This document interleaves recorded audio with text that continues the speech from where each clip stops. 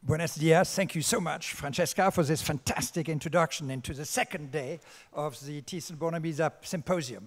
Before I delve into the past, and given my biblical age, it's the deep past, but before I do that, I would like to say how incredibly impressive it is to witness here in Madrid the realization of the vision of Barón Thyssen, and to see what has happened of his dream and of his vision. And yesterday, going through the gallery, going through the new wing that is prepared, going through the phenomenal Magritte exhibition, which is one of the best Magritte exhibitions I've ever seen anywhere, it was really exciting. This morning when I came here, when I saw the queue waiting to get in, I thought this is everything Barón Thyssen was dreaming of way back. So it really fills me with joy to see that. And now I will go back to the future, or back to the distant past. But as Francesca said, it's a little bit like a class reunion, because I had the pleasure of seeing people I haven't seen for many, many, many years, notably Marco and Cristina Grassi.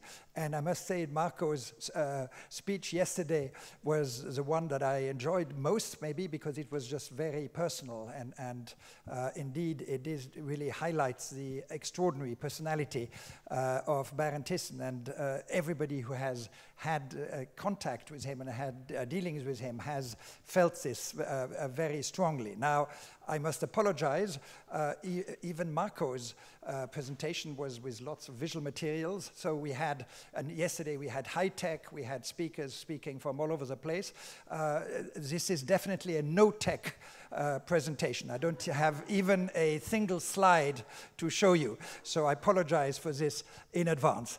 Now, how did I meet Barón Thyssen? My dream was to become an artist initially, and I was such a failure as an artist that I then felt the next second thing is to become an art dealer.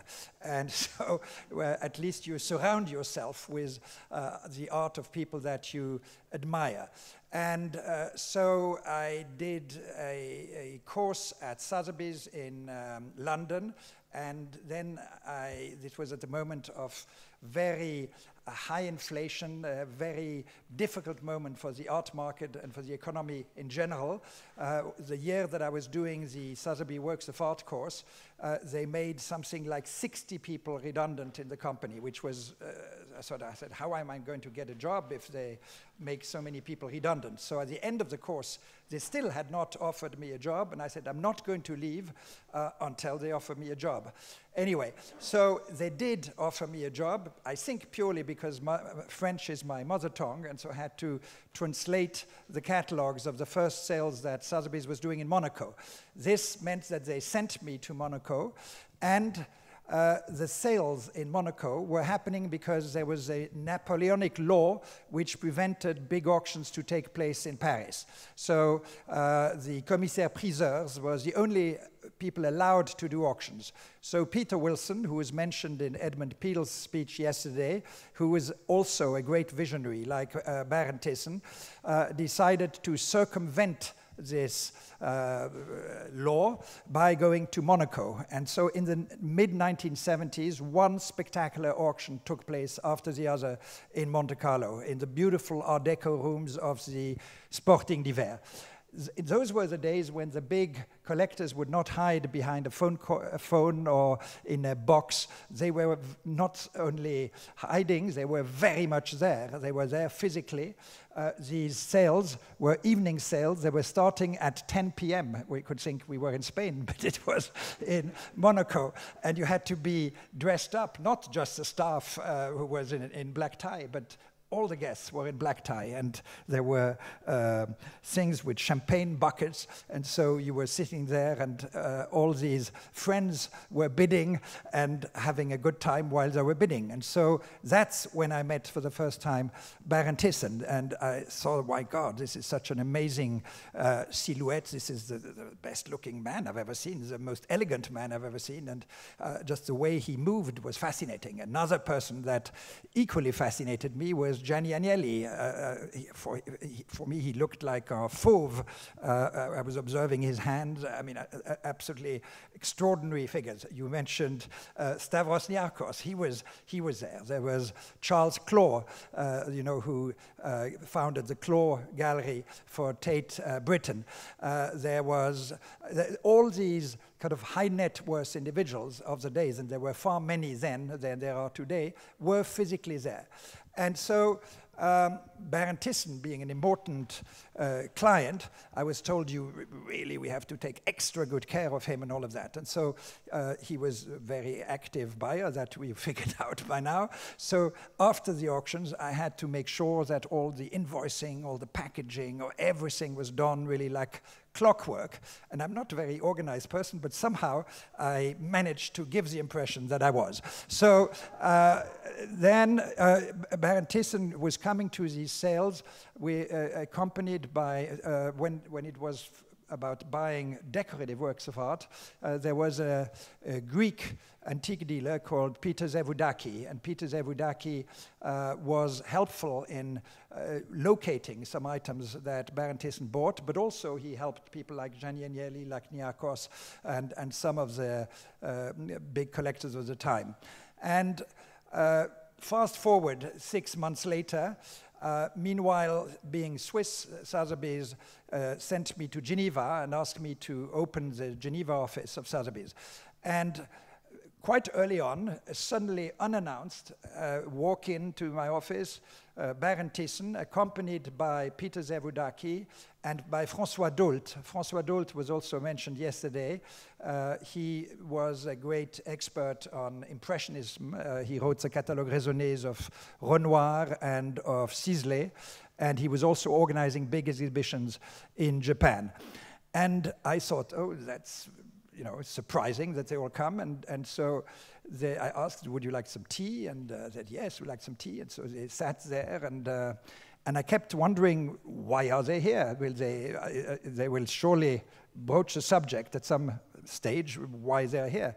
And not at all. We had a small talk, chatting, and then after 45 minutes, they very politely got up and left, and I still hadn't figured out why they had come. And then I got a message half an hour later, would I be free for dinner? And I said, yes, of course, with great pleasure. And so we went to have dinner at the Hotel Richemont in Geneva, which was in those days the chicest hotel. It sadly is no longer quite as chic.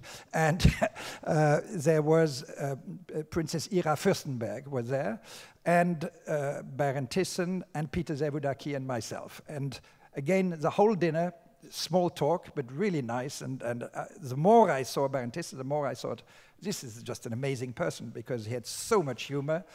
He was so warm. He was so, I would say, humble, because you can be intimidated if you see somebody who has a kind of a larger-than-life reputation. And in the contrary, I felt all these contacts, these direct contacts, I felt instantly at ease, and instantly I liked him very much. And I believe that all the people who spoke yesterday, that was a common denominator, even those who met him just once for an interview, all relayed that feeling, regardless whether you were a big shot or just the gardener asking for something.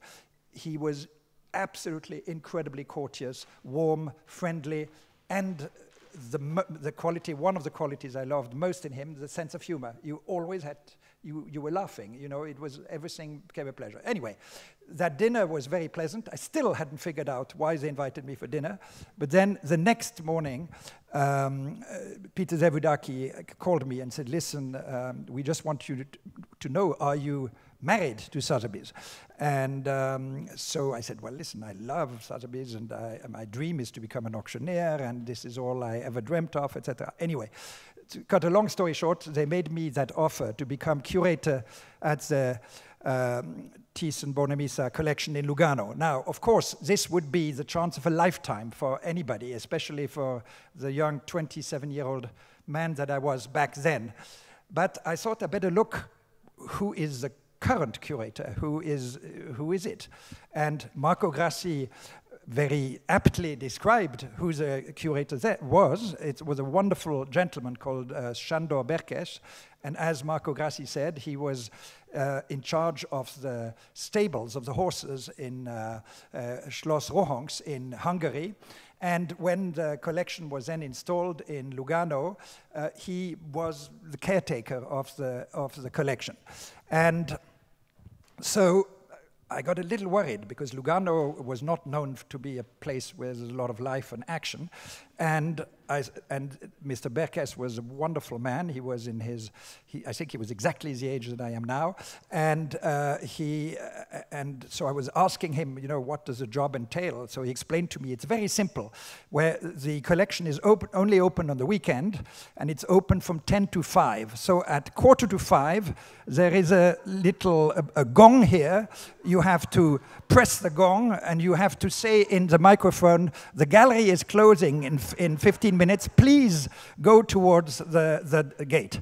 And I said, that's interesting, and what else do you have to do? And then they said, well, the other thing is at night, the alarm can go off. And if the alarm goes off, you have to run as fast as you can, and you have to come and check what is going on. Then I was more and more getting worried, and I said, maybe this is not such an unbelievable chance of a lifetime. Maybe I'm going to bury myself alive. And and while Lugano was stunningly beautiful, it also looked a little sleepy. So anyhow,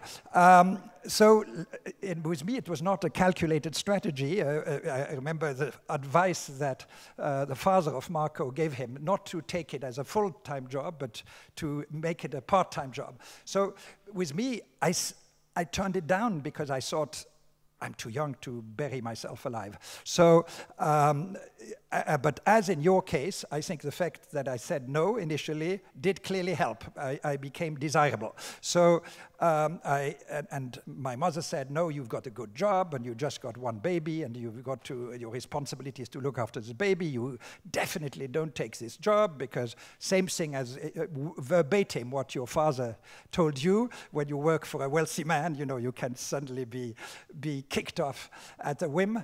Anyway, so having said no, eventually it turned into yes, and this is it really was the chance of my life. And I am eternally grateful to Baron Thyssen for having given me this chance, me being really, back then, a little greenhorn. And now, the extraordinary thing about the collection was that, indeed, as we've heard by the first speaker, whose name Mr. Gramlich, I think, Mr. Gramlich yesterday morning, who explained how it came that the Villa Favorita was opened. But I would like to stress it was only opened on certain days. This is on weekends, and only between Easter and mid-October. Otherwise, it was completely closed. It was only people who asked to see the collection who would be shown the collection. So in a way, it was a sleeping beauty. And indeed, the first week, I thought, my God, I did the mistake of my life. The alarm did go off at least twice during that week. 3 o'clock in the morning, I was running onto the roof and everywhere, seeing if anything terrible had happened. After having done the gong a few times, I thought, no, this is a little depressing. And then Mr. Berkes, by the way, had not been told that he would be replaced, so he thought he still had the job, and so we both thought we had the job. And then the first week, we had to follow a painting that was lent to La Brera, and I was sitting next to Mr. Berkes in his car, and we were following the truck. The truck was going very, very slowly, and so we were going at snail's pace, and eventually made it to La Brera. And then Mr. Berkes and me were overlooking how it was being unpacked. Now, fast forward, the absolutely phenomenal thing with Baron Thyssen is that when you proposed something to him, and you always did it in, normally you did it in writing. This is, of course, in pre-email, pre-any of that. So there were these little memo sheets. They were light blue sheets, and you wrote on it, or you typed on it, your idea or your proposal. And Baron Thyssen was traveling a lot, and when he was coming back on his desk, and I think we saw on the photograph, his desk was always piled with dossiers. So there was a gentleman preparing him a big dossier of all the business questions that he had to resolve, and I would preparing a big pile of stuff with all the questions relating to the collection. And he would arrive, sometimes he would come back to Lugano late at night, but one thing was sure, at 7 a.m. He was razor blade sharp, focusing on everything, and he would go through these piles at the speed of light. And as I was telling to Susan Moore before, he was not writing comments or anything. It was either yes or no. It was not yes, it was okay or no. And so one was looking to all these scribbles, and sometimes very, very depressing to see that something which one thought was an amazing idea, just no. But when there was an okay, it was really an okay, and you could just go for it. He would not tell you how to do it, you go for it. And so I remember one day I had seen the catalogues of the collection of Waddesdon Manor, and in the collection of Baron Thyssen there was this wonderful collection of gold boxes, and I had adored that catalogue of gold boxes on the Waddesdon Manor collection. So one of my proposals was, why not do a catalogue raisonné of all things of the collection? And so I started looking for specialists in each area who could cover every possible field. And so some of the people we have seen yesterday were part, for instance, Mr. John Bolt was Peter Virgo, Gaga, so the third gentleman who was also on the screen yesterday, also I had suggested as Anna Summers-Cox, etc., etc.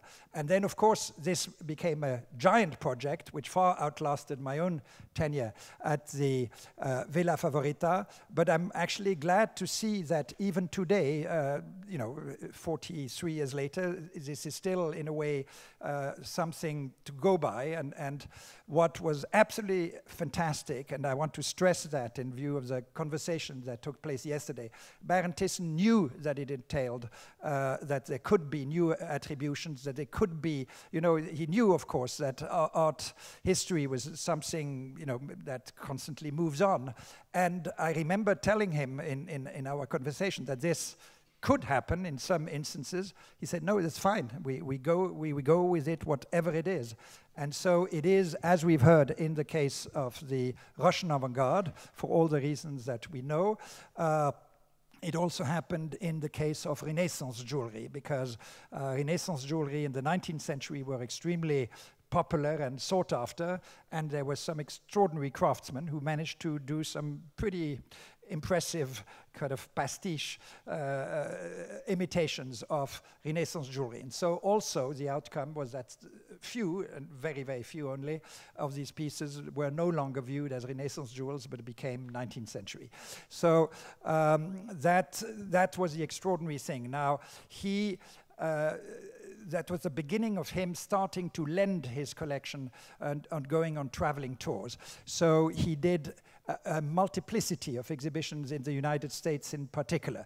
There was a lady called Anne-Marie Pope, who was, I think she must have been in her mid-80s when she started. I mean, she was extraordinary, and she loved, I can't remember, it was vodka tonic or gin and tonic, but she was literally eating no food, but she was purely kind of going from one vodka tonic to the next. And this made her very, very focused and good. And so her specialty was to organize an exhibition, clé en main. I mean, organizing the curator, organizing the selection, etc. And then she would go and offer it to various American museums.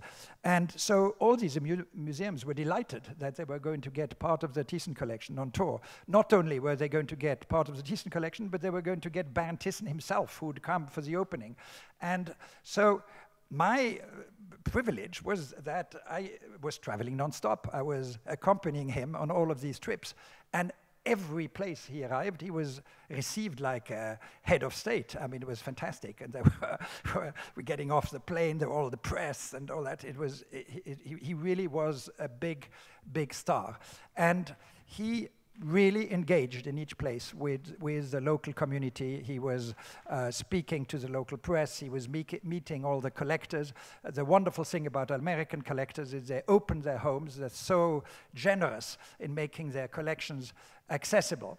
And everywhere, we had great fun. We had great fun because Baron Thyssen loved every exhibition was a pretext to also have a good time. And my God, we did have a good time in all of these places. I mean, and so we've gone to the big museums like Metropolitan Museum, the National Gallery in Washington, the LA County Museum, but also plenty of smaller museums. We went to San Diego, we went to Omaha, Nebraska, Oklahoma. I mean, everywhere. I would like to warmly welcome Baroness Thyssen here this morning. So I'm just telling what a magic time we all had when the traveling exhibitions of the Thyssen collection started. So there were these exhibitions. One exhibition was highlights of the old master paintings. One exhibition was highlights of the American collection. And there one has to point out again that Baron Thyssen is the only European to have focused on American art going from the 19th century right up to the end of the 20th century. In Europe, American art started really with abstract expressionism. Nobody was interested in anything having happened before. You couldn't see any American art having happened before anywhere in Europe. Whereas Baron Thyssen went in depths. He collected even American Western art. So it was the only way to see American art of that period, and not only was he the only one in Europe, but he became one of the most important collectors worldwide of American art of those periods. I know that Edward Hopper is being venerated everywhere today, but this was not the case at the time. When he bought the works by Edward Hopper was part of this time that Europeans were still not really acknowledging fully. And so the fact that he bought top works by Frederick Church, by Bierstadt, by Cole, by all of these artists was really very bold and unusual, because I find nowadays most collectors there is a stereotype list of artists that you go after, and then it's no longer a question of what you have, it's just if you have good works by those people. And whereas he absolutely went for what interested him, and when he went for something, he really went into depth, and then it moved very, very fast in terms of the acquisitions. So he then also showed part of his American, of his Western 20th century collection. So by the time that all these exhibitions had taken place, he had covered the whole America. There was not one museum director we didn't know, there was not one curator we didn't know, there was not one top collector we didn't know. So you can imagine, for me it was a dream to just accompany him and to get to know all of these people. Now, as I said, when I started, I was 27 years old, but I tell you, when we were coming back after a trip like that, which could last 10 days or 2 weeks at times, I was shattered, I mean, exhausted. I was having pain in my legs everywhere. I was suffering from insomnia. I was looking gray and haggard. I had even bigger pockets under my eyes. And Baron Thyssen, not at all. You know, you could be up with him till 3 or 4 o'clock in the morning, and when one left at 4 o'clock, you said, "By God, maybe he's a little tired, etc." But not at all. At 7 o'clock, the phone would call, and he was there at the end of the phone call, and fully coherent, asking me very sharp questions, and I was trying to collect myself to answer these questions more or less coherently. I thought, this is Iron Man. I don't know what he's made of, but it was just simply incredible. And there I understood what his motto was, play hard, work hard and play hard. So because he was really hard-working. As I said earlier, when he was going through these piles, he was going through it rapidly, but he understood everything which was in all of these folders. He had read everything, he knew exactly. So you knew when you spoke to him that it was not superficial. And he expected the same of other people. And apparently, you know, with his two sisters, who were on the board of some of the companies jointly, when there would be a board dossier consisting of 37 pages that would be sent to everybody, he wrote on page 22, if you reach to this page, I will send you a crate of Krug champagne. And neither of his sisters ever asked him to send him a crate of Krug champagne. So just to show you how in-depth he was going and how always his sense of humor was prevalent. So I mentioned America, Australia, we've heard yesterday, Perth that opened, and he even donated a work, as we've heard yesterday, to the museum in Perth. I had to go to New Zealand, and that was the only place that Baron Thyssen was not able to come in person. And when I got off the plane, I had a TV crew and everything following me going into town, because it was not because of my arrival, but it was the first time that a work by Picasso had ever been on New Zealand soil. So, so it was a big, big event. Japan, there were a number of exhibitions that took place in Japan. I mentioned François Dolt. The Japanese in those days were sponsoring exhibitions, and usually it was the big publications like the Yomiuri Shimbun, but also the big department stores like the Seibu department stores who were financing that and making possible that you had first-rate exhibitions taking place in Tokyo, and these exhibitions were always attracting huge, huge crowds. And this, of course, was the case of the various Thyssen exhibitions that did take place in Japan. Now we come to the Russian exchange. So the Soviet ambassador to Germany, who was based in Bonn, was introduced to Baron Thyssen by the mother, the Gmodzinska, I can't remember her first name, but the mother of Kristina Gmodzinska, and she introduced Mr. Semyonov, and Mr. Semyonov said, listen, you've sent your collection all over the place. We would like you to, would you be prepared to send it to Russia? Would you be prepared to the Soviet Union? And Baron Thyssen said no. And so he said, initially he said no. And so, having said no, not much later, Mr. Semyonov reapproached him and said to him, listen, for any painting that you are prepared to lend to the Soviet Union, we will lend you a painting in exchange. So I was sent on an advance mission with Francesca's younger brother, Lorne Thyssen, and the then brother-in-law of Baron Thyssen, Roberto Shorto. And Lorne was, I think, 16 or 17. And anyway, we had fairly unforgettable days in Moscow, but I kept thinking we have to come back intact, this team, and so it was quite extraordinary. And then there were no books, there were no catalogs, because it would have been easy to go through the catalog and say we want this and that. So we literally had a notepad, and we were walking through the Pushkin, walking through the Hermitage, and making notes. And so when we saw the treasures of the Shukin and Morozov paintings, this is extraordinary. And so we listed all these works. Also, we didn't have little cameras to photograph the work. So anyway, so we did long lists and then came back to Lugano and reported to Baron Thyssen, and he said, great, great. And then he decided, let's focus just on the Shukin and Morozov paintings. So we made that selection, and then the deputy director of the Hermitage Museum, he was called Mr. Suslov, but the director was Mr. Piotrowski, and we will see afterwards on the screen the son of Mr. Piotrowski. Between Piotrowski father and son, they have been at the helm of the Hermitage for nearly 100 years. So now Mr.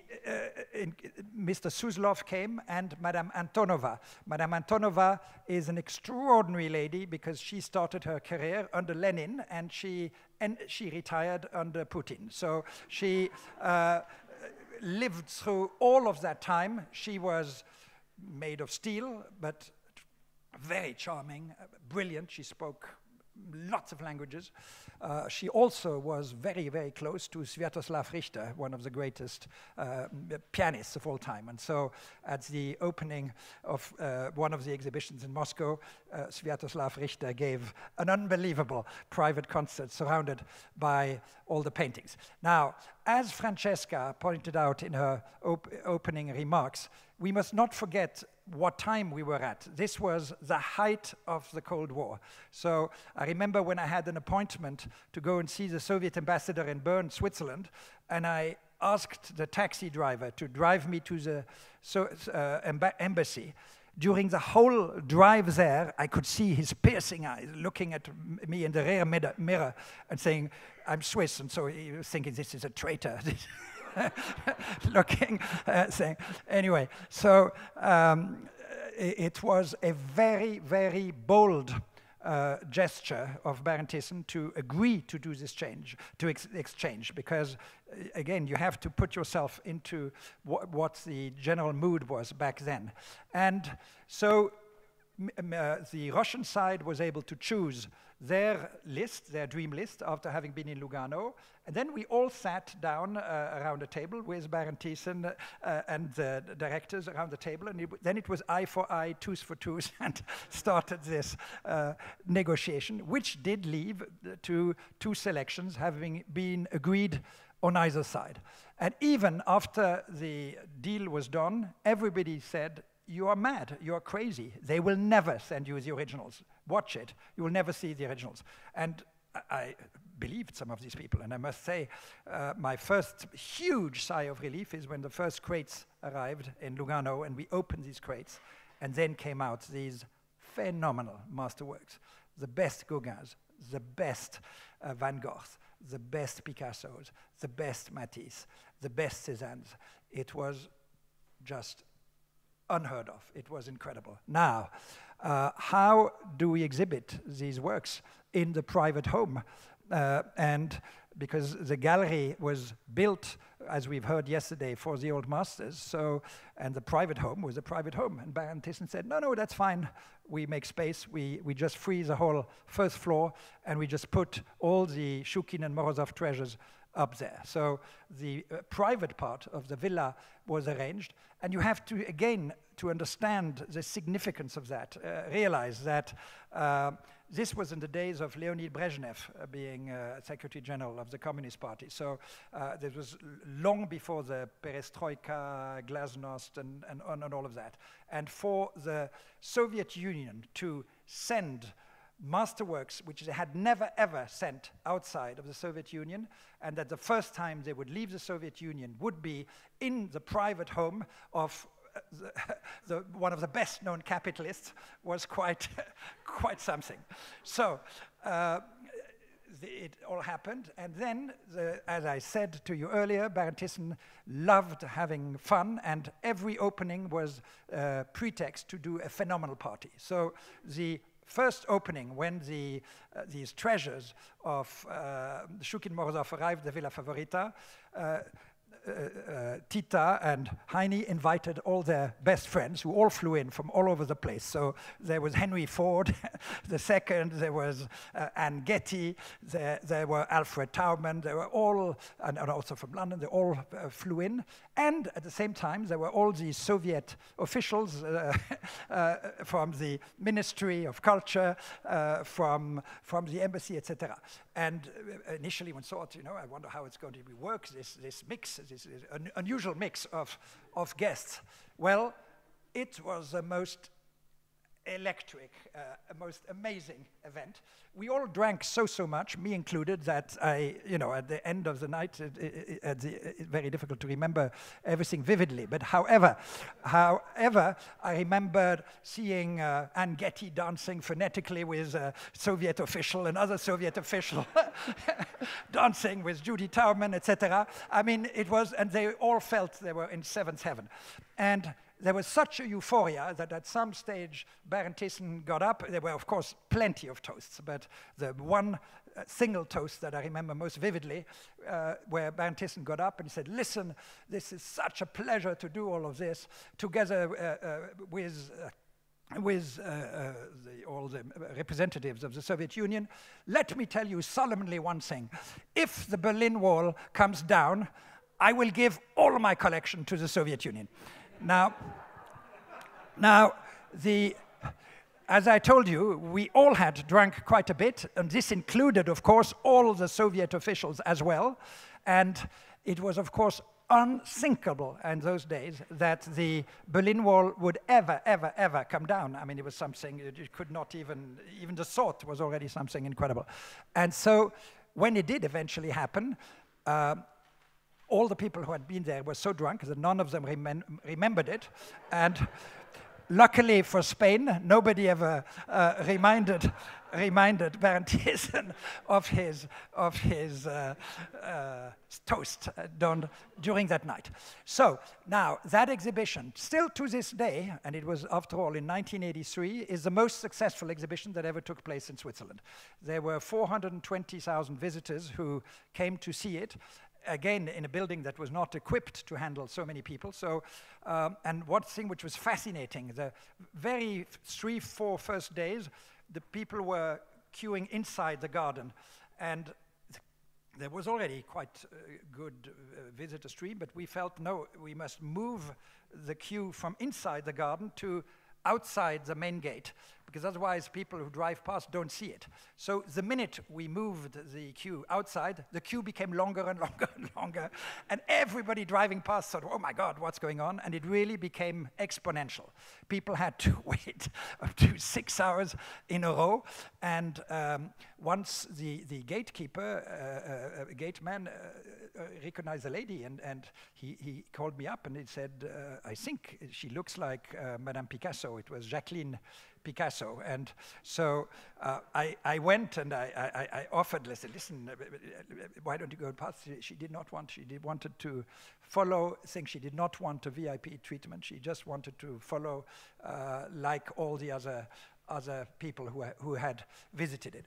I could go on and on with crazy anecdotes, the visit of David Hockney and so on and so on, but we would be here all night long. But the success was unprecedented, and you cannot imagine the coverage it got in the global press. I mean, it was non-stop. And this gave really Baron Thyssen a status of a head of state, because it was, and that really what struck to me most is that the cultural legacy is more important than any legacy you can leave, however successful you are in whatever field you are. It's in the most long-lasting legacy is what you achieve in the cultural arena. And it's not because of his successes as a businessman or of the importance of his group that he was received everywhere with open arms. It was because of his collection. His collection that he was prepared to share so freely with the public at large, which opened all the doors. So then further exchanges took place. It was equally successful in the Soviet Union. So they broke all records of people seeing the Thyssen treasures. So they wanted also part 2. So part 2 it had part 3 and part 4. So 4 exchanges took place. The second one was again Impressionists against Old Masters. The third one was pioneers of the avant-garde against pioneers of the avant-garde. And the third one was gold and silver against gold and silver from the Kremlin and from the Hermitage. And then Baron Thyssen really enjoyed it and felt, well, after all, we can do exhibitions, we can do other exhibitions. Also, it was very, very lucrative because the catalogs were selling like hotcakes. We opened a little cafeteria in the garage. Everybody was going to the cafeteria. This was the days of postcards, not of selfies yet. So, but everybody wrote their postcards from the gallery, sending it to the world at large. And there were some people who didn't want to buy the catalog, so we did a little printed out list of the works, which was literally put together with a stapler, and I think we were selling that list for 1 franc. Well, just that little list made also quite a lot of money. I mean, despite the costs of insurance, everything, it was a lucrative exchange. Now, the Russians, after having had a triumphant exhibition in Moscow, Leningrad, as it was called, and Kiev, which was part of the Soviet Union, then the National Gallery came, Carter Brown, and said, listen, we want a show as well. And so Baron Thyssen, also, and that shows how generous he was, he said, okay, I'm going to help you. And in order to help you, I am prepared to send it to another destination. And so the Russians said it would be our dream to have this show in Novosibirsk.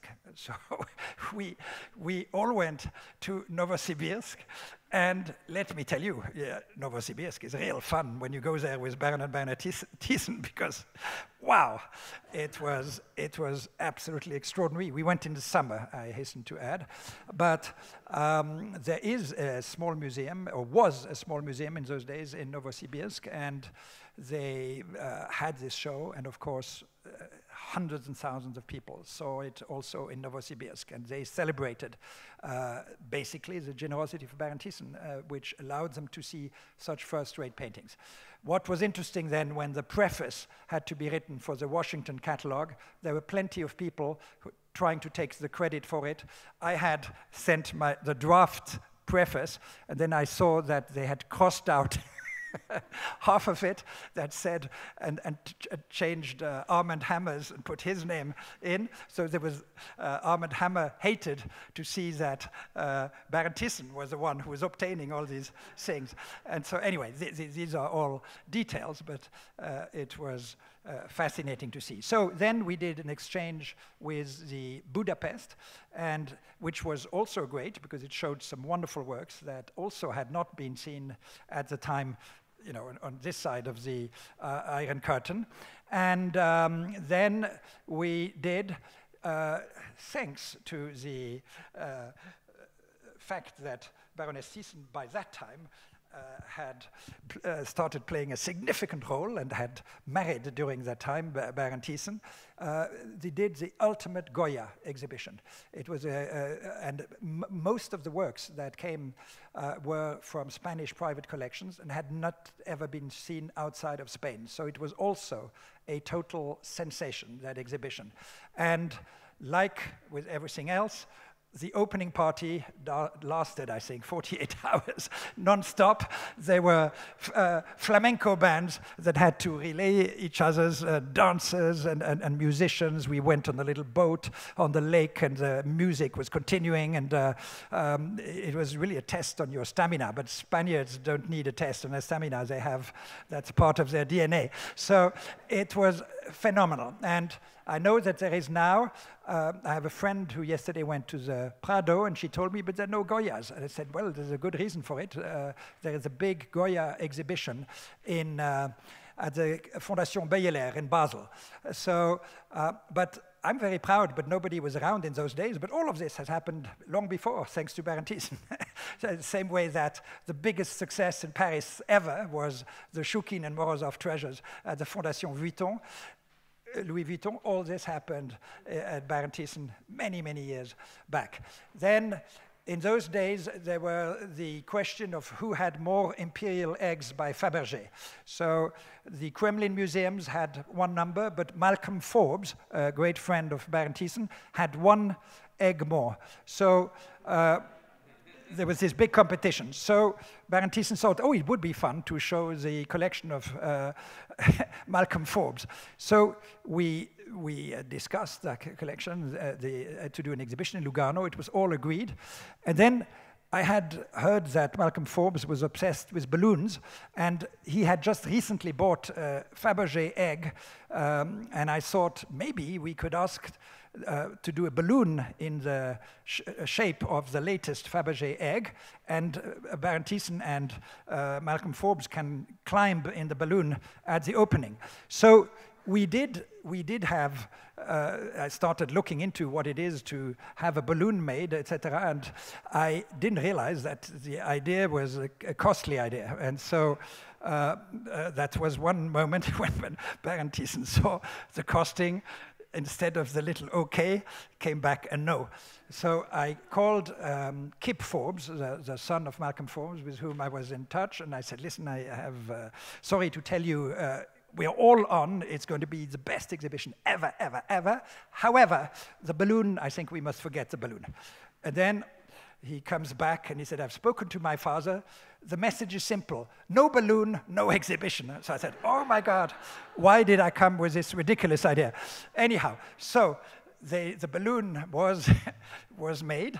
And now we did not want to take the risk, of course, of Baron Thyssen and Malcolm Forbes to disappear with that balloon. So so you had the balloon on the Gardens Villa Fiorita, and we had an army of strong men who let them climb up, but they're all holding it at a string, and so he saw them going up and all that.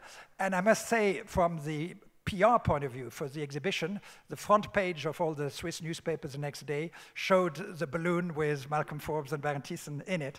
And so, but just to show the sense of fun that Baron Thyssen had, because every one of these openings, there was something incredible happening. So when he did an exhibition of his American paintings in Lugano, he suddenly asked, he said, because when we had been in Oklahoma, we had a lot of fun with a square band, you know, square dancing. That's the dance that the cowboys and cowgirls do. And he said, can you please get me a square dance band? And so I was inquiring everywhere, where do you get a square dance band? And finally, somebody had the idea to tell me, to say I should get in touch with the US Army base in Heidelberg. And indeed, they did have a square dance band, and so the US Army base sent their square dance band. And so everybody was dressed up in cowboys, cowgirls, and I mean, this is politically incorrect to say, but also in Indians. And it was, we really thought we were in the middle of a Western, and there was this amazing country and Western music, and everybody danced deep into the night. So I think it's this joy of life, this joy of living in the moment of what he was doing, which was so magic with Baron Thyssen, which was so magic for anybody who had the privilege of coming near him. You know, my problem is I ramble on. When 45 minutes is up, you please raise your arm. I'm way above it. I would like to just finish on the cultural diplomacy thing. Baron Thyssen was lending parts of his paintings to a program called Art in Embassies program. So there were paintings of his everywhere, at the US Embassy in Madrid, at the US Embassy in Brussels, at the Federal Reserve Board in Washington, D.C. I remember when we went with Tita and Heini, we went to the Federal Reserve Board. This was before Alan Greenspan. This was Paul Volcker, who is a legendary figure, and he showed us around all the offices of the Federal Reserve Board, and we ended up in his own office, and above his desk was the beautiful Goncharova that is hanging right here at the Thyssen-Bornemisza Museum. And so when I was doing the inventories, I loved it because I had to travel to all of these places. So I was going to Bremen, to Hamburg, to literally there was hardly a place where there were no paintings of the collection. So he really was sharing them in a big way. So when the summit between Gorbachev and Reagan, the second summit, the first summit took place in Reykjavik, but the second summit took place in Geneva, Baron Thyssen lent his paintings so that the meeting could take place in front of wonderful paintings from the Thyssen collection. So it was paintings from the American collection, and there was very fruitful talks thanks to the great art that was on the walls. It always shows that you need to have the right environment to be fully inspired. We were received by Madame Gorbachev, then also in Russia, and I had the privilege when I left the 7 magic years of working for Baron Thyssen, and I joined Sotheby's as head of Europe. Initially, Baron Thyssen said, one day a week you stay at my disposal. So he did a trip with Baroness Thyssen to Moscow, so I was no longer working for him full time. And we had, of course, a magic time in Moscow, like always. And then we went back to the airport, and Tita and Heini had a lunch in Madrid. And then suddenly I look everywhere for my passport.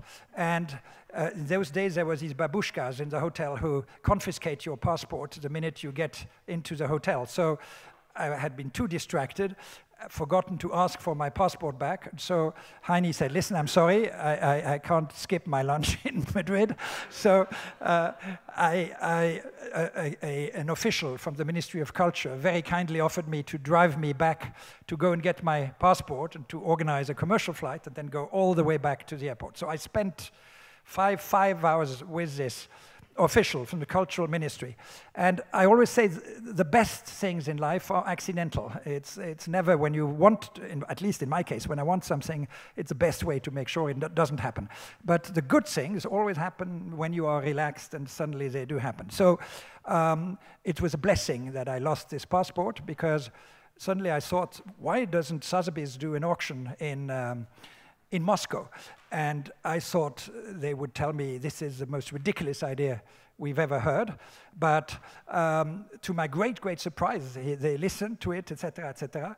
And eventually I had a much tougher time convincing Sotheby's to do it than convincing the Soviet Ministry of Culture. So in 1988, this auction took place in Moscow. Sorry, this is no longer directly Thyssen, but it is thanks to Thyssen. That's why I'm mentioning it, and it is a result of cultural diplomacy. That auction took place. At the time, Russians had no money, so the room was packed with 3,000 people, mostly Russians, but collectors from America and Europe had flown in, and the auction was a total triumph. I mean, it was prices way beyond anything that had been expected. 1/3 of the auction were Russian avant-garde paintings that had been donated by the descendants of the Rodchenko, Stepanova, etc., donated those works. Those also sold incredibly well. The other works was from unofficial artists. And at the time, there was the official union for the artists, and that auction was a game changer, because after that auction, artists who had not been allowed to travel, who could not have studios, could not have the material literally to paint, suddenly they could start traveling, suddenly it opened up. And so the careers of Kabakov, Bulatov, Vassiliev, many more, that really was a point of departure in a way. So it was a pivotal point. So to cut a long story short, I think it's a joyful moment to be able to share these moments about Baron Thyssen.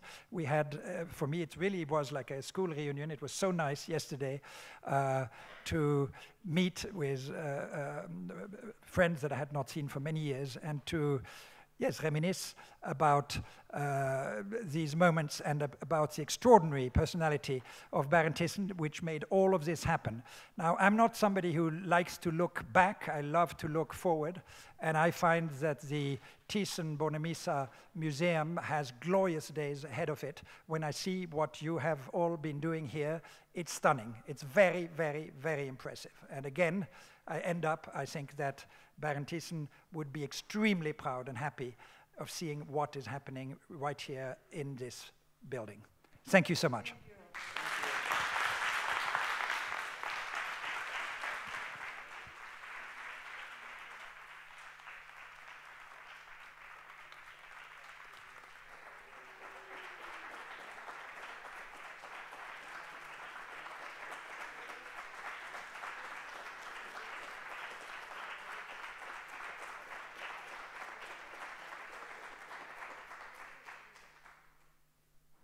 Thank you very much.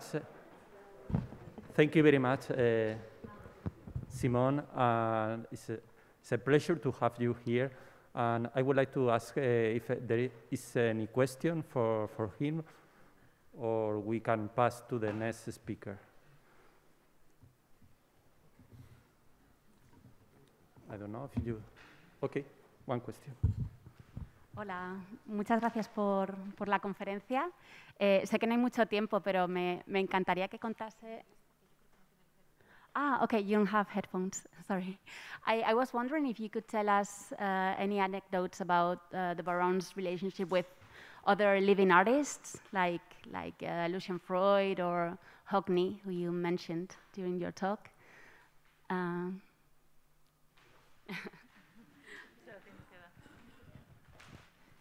Anyway, I would not like to monopolize the microphone because I think I have no feeling of time, but I probably went way above my allotted time. You will have noticed that Baron Thyssen, the main emphasis was really on artists that had already, where there was already an acknowledgement of their importance on the whole. And mostly he was not focusing very much on living artists. So there were, of course, and Lucian Freud became a real friend of his, and he did these two wonderful portraits that are in this building. But he also did a work based on the Watteau, which is in the collection, which is called Large Interior in Paddington, which is possibly one of Freud's greatest masterpieces. And there, I think that Baron Thyssen enjoyed sitting for him because Lucian Freud was phenomenally slow, so it would take endless hours. And Baron Thyssen, wherever he was, of course, people were wanting something from him, and so would approach him, and etc. And whereas when he was sitting for Lucian Freud, nobody could approach him. So, and in a way, I think it was just very restful. But it was really, I think, a friendship between them because every time that I saw Lucian Freud. At later stages, always would speak of Baron Thyssen very, very fondly. He had met Bacon, he had met Hockney, he had met some of these artists, but again, his focus was not on the contemporary art side. For instance, when he bought the beautiful bathroom by Roy Lichtenstein, he bought it. It was Thomas Amann who had sent to me transparency. At the time, these transparencies were extrachromes, were very expensive to do, and so he did, of course, buy some of it, but it was not interested to engage into them. So you have to see that the grandfather of Baron Thyssen, who had this close friendship with Rodin, and then the father of Baron Thyssen said art stops at the end of the 18th century. Then the Baron made the step right up to the end of the 20th century. And I think what is exciting is to see now how this museum goes very much into the 21st century, the Walid Rad exhibition that takes place simultaneously with the Magritte exhibition, but also what his children are doing, because Francesca with the TB21 Foundation, and which has done a number of exhibitions here, or which is completely in the contemporary field, or Lorne is collecting antiquities. I think and of course Baroness Thyssen, who has taken the, I always say it's a bug that is, collecting is a bug, and it's a contagious bug.